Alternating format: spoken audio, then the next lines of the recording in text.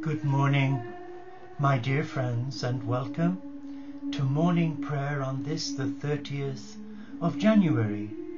And it is good to be with you, my brothers and sisters.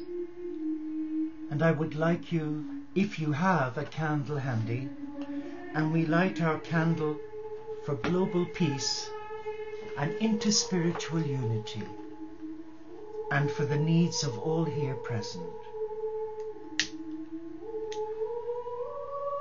We light this light in the name of our beloved Father, Mother God, who creates life, and in the name of the risen cosmic Christ, who loves life, in the name of the Spirit, who is the fire of life, in the name of Gaia, our beloved Earth Mother, for she nurtures the divine in all life. In the name of all faith traditions and none, who are the children of God, our brothers and our sisters, we remember them. And in the name of spiritual diversity, on behalf of all my brothers and sisters of the Teo community of Interfaith Franciscans, I welcome you to this table of love. We begin our morning prayer with the prologue of our brother and sister Essenes of Mount Sinai. And we say, we enter the eternal and infinite garden with reverence to the heavenly Father, Mother God, the earthly Mother and all the great masters, and reverence to the holy, pure, and saving teachings, reverence to the brotherhood and sisterhood of the elect. Thursday morning, we commune with the angel of water, saying, Angel of water, enter my blood and give the water of life to my whole body. As you say this, you contemplate the waters of earth in rain, rivers, lakes, seas, or anywhere, and the currents of the angel of water are left intensifying and directing the circulation of the blood. Let us just for a moment reflect on our heart. Let us reflect on why we are here as brothers and sisters of the light, who hold the light of the divine within us. And because we are ascending from third through to fifth dimensional energy, even to sixth dimensional energy, we come into the presence of the cosmic Christ and the Father, Mother God. Let us be still just for a moment as we take a deep breath and breathe in the very breath of the divine oneness who created you and me and formed us in our mother's womb. Let us be still and let us sense the inner heartbeat with our heartbeat. It is the heartbeat of the beloved, who's calling us to praise, calling us to celebrate our divinity as co-creators of the divine, vortexes of light. Let us breathe in the breath of God. Breathe on me, breath of God. Fill me with life anew, that I may love what thou dost love, and do what thou wouldst do. Be still. Be still in the presence of all that is sacred. Rejoice is a favorite word of the psalmist. David's unceasing troubles could never dim his joy in God. Over and over he cries out, Rejoice, sing, shout for joy. Mercy is another favorite word. It occurs hundreds of times. David often spoke of the justice, righteousness, and wrath of God, but God's mercy was the thing in which he gloried. In Psalm 51, David acknowledges his sin, which is probably the aftermath of his sin with Bathsheba. He pours out his soul to God in a prayer for mercy and grace. He had such a deep sense of his sin that he was continually thinking of it with sorrow and shame. He writes, "Have mercy upon me, O God, according to your loving kindness. Wash me thoroughly from my iniquity, and cleanse me from my sin. For I acknowledge my faults, and my sin is ever before me. Against you, and you only, have I sinned, and done this evil in your sight. You are just when you pass sentence on me, blameless when you give judgment." Further on he writes, "Yet since you love sincerity of heart, teach me the secrets of wisdom. Purify me with hyssop until I am clean. Wash me until I am whiter than snow.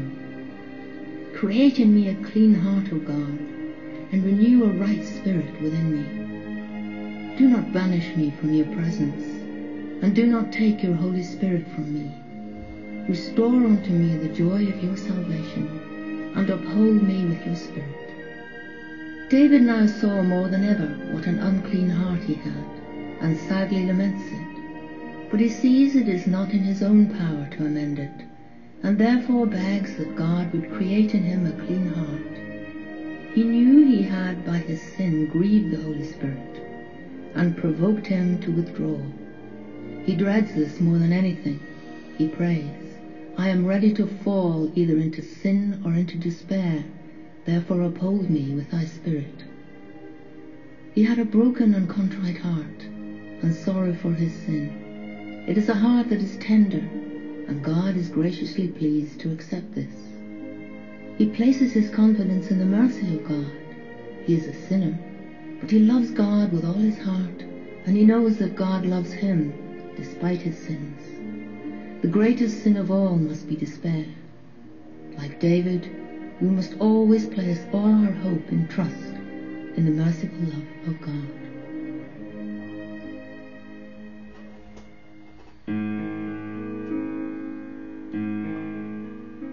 With a clean heart I praise you, with a pure heart I honor you, with a right spirit within me I will magnify your name.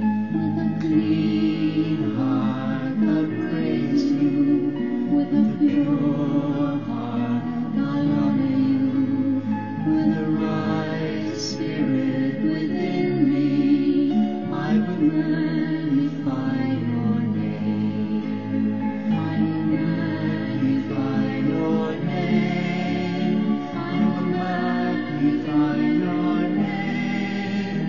With a heart with love for you, I will magnify your name.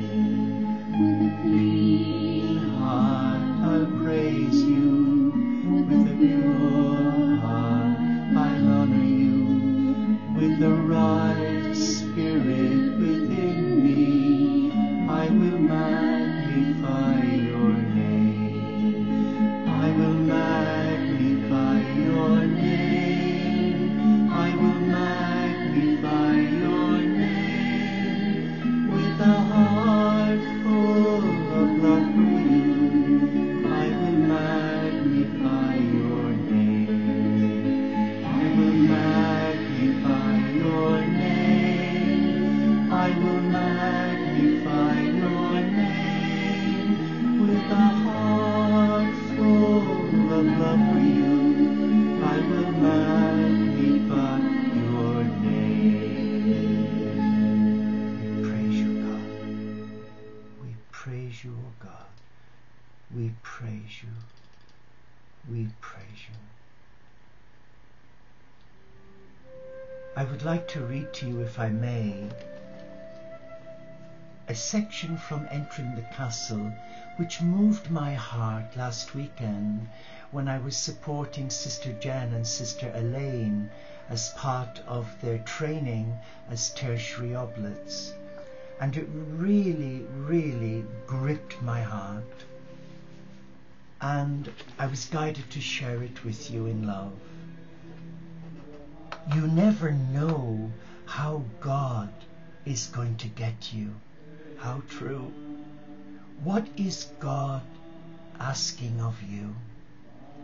What is your soul calling you to do or to be in your life now?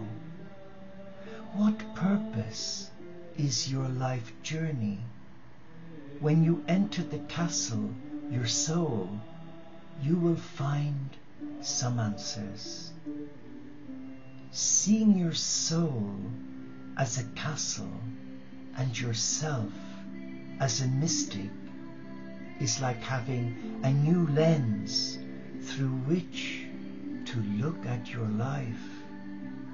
You can see more clearly, notice the shapes of events and patterns more sharply.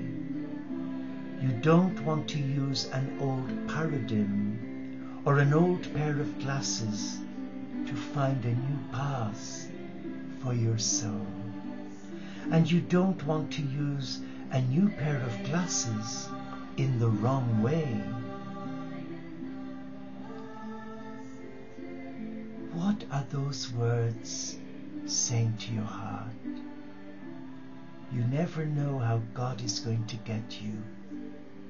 Well, I know how he got me as a 16-year-old boy in Dublin, training in hotel management from the age of 13.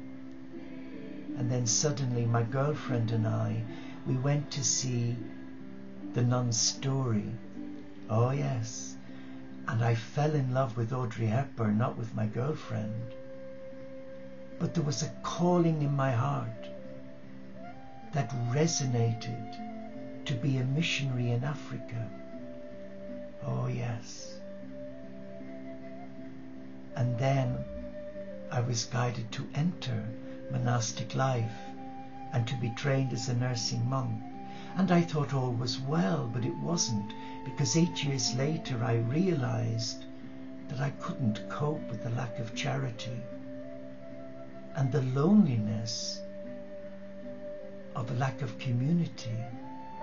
I get more sense of belonging as a member of our cyber community of Interfaith Franciscans, because the love is unconditional, not conditional. And then through mental illness, a breakdown through Prozac, where I was introduced to my new friend, bipolar. And through that journey, I guess you could say, my life, like yours, has been turned inside out, upside down. And it's taken me best part of 14 years to try and come to terms with the dynamics. But what a prayer, and what a gift God has given to my heart. So yes, what is God asking of you today? Well, I think he's asking you to be happy. He's asking you to honor who you are. He's asking you to be free of guilt and fear and negativity, and to embrace your inner divinity as a child of God, a child of the Goddess, a child of love. And watching our dear Jan on Monday evening in our interview was truly, truly music to my soul, for she spoke honestly and humbly about her journey. And what a journey! And you too are on a journey. But sometimes we run away. We run away. And interestingly, I was guided to read this too. The grass isn't greener. Encourage and help each other. Mika Monda Campbell writes, what a name, Mika Monda Campbell. Have you ever secretly compared your spouse to another man or woman? Or wish they were more thoughtful, more spiritual, a better dresser? If you have, let me reassure you, the grass isn't greener on the other side. The man doesn't clip his toenails either, and that woman doesn't rub her husband's feet while feeding him grapes. Our spouses are the people we fell in love with, and often they just need a little encouragement. Instead of comparing and complaining, nurture your mate in the areas they need most. I heard about a good-looking millionaire who married a plain-looking woman. It was the talk of the town, I bet. Why did he marry her? She's not up to his standard. It won't last. And when they came back from an extended honeymoon, it looked like the millionaire was with another woman, one glowing with confidence and poise. Now that's the kind of wife he deserves, declared the town loudmouth. Then she noticed something interesting. It was the same woman, completely transformed. Her new husband had taken her away, encouraged her, and built up her self-confidence till she started to see in herself what he'd always seen. So instead of walking around on your neighbor's grass, fertilize your own by looking for the good in your spouse. Speak encouraging words. Acknowledge their efforts to improve. Become their cheerleader. The Bible says love protects, trusts, hopes, perseveres. Instead of making comparisons, ask God to help you see your partner like you once did. And for those of us who've embraced the monastic life, our partner is our beloved, the cosmic Christ, who allows us to share our love with those whom he brings to our life as a soulmate, as I'm sure many of you are familiar with. So let us now reflect on our journey, and let us come before the beloved, the Father, Mother, God, and Gaia, and all of the ascended masters, and the divine feminine aspect of God. Let us present ourselves as a child of love. But if there is anything hurting within us, let us name it, let us bless it, and let us release it to God. Stand back and say thank you.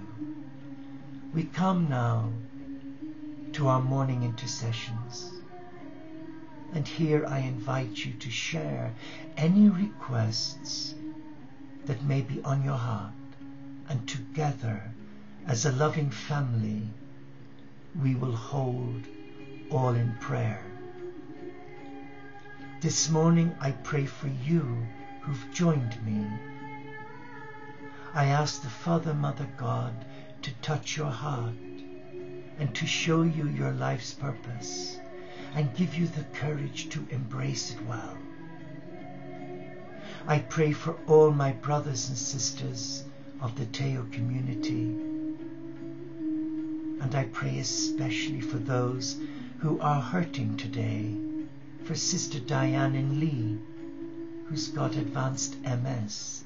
She's only young and she struggles so much, and she sent me the most beautiful email. My trouble, my pain is nothing in comparison. But I thank God for the love, the unconditional love I receive from you, my brothers and sisters, and I pray with you and I pray for you. Let us pray for all who need healing, Jan's request, and for myself. Thank you, Jan. I pray for Miriam in New Zealand, who's offered to do our Wednesday night midnight soiree. Thank you for that. To Eleanor and Elizabeth, who will cover the other 3 nights. I pray for all our oblates in training, and I just ask the Father, Mother God to reawaken within them the joy and the love of service.